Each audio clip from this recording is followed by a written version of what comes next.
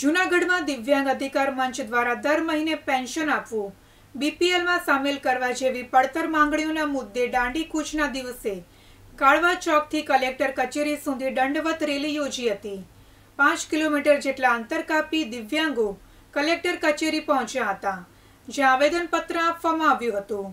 Collector કચેરી ખાતે પહોંચ્યા બાદ બે દિવ્યાંગોની તબિયત લથડતા બંનેને સારવાર અર્થે હોસ્પિટલ ખસેડવામાં આવ્યા હતા। ગુજરાતમાં રજિસ્ટર નોંધ પ્રમાણે 11.80 લાખ દિવ્યાંગો છે। ગુજરાત પ્રથમ દિવ્યાંગ અધિકાર મંચ દ્વારા દિવ્યાંગોના ઉજ્જવળ ભવિષ્ય માટે 3 વર્ષ દરમિયાન અનેક વખત રેલી યોજી આવેદનપત્ર આપવામાં આવે છે, છતાં સરકાર દ્વારા દિવ્યાંગોની એક પણ માંગણી સ્વીકારવામાં આવતી નથી।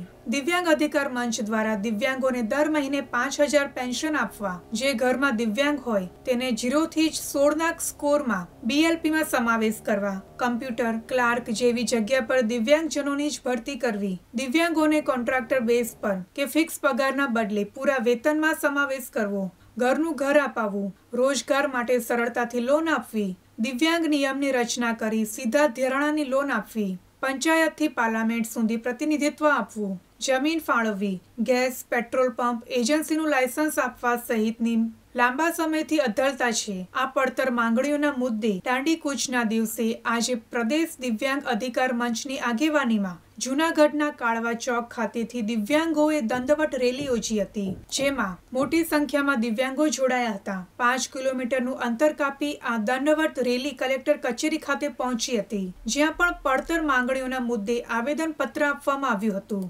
દંડવત રેલી કલેક્ટર કચેરી ખાતે પહોંચ્યા બાદ બે દિવ્યાંગોની તબિયત લથડી હતી, જેને સારવાર અર્થે ખસેડાયા હતા। શરીરમાં પાણી ઘટી જવાથી તેઓને સારવાર આપી કાલે ડિસ્ચાર્જ કરાશે।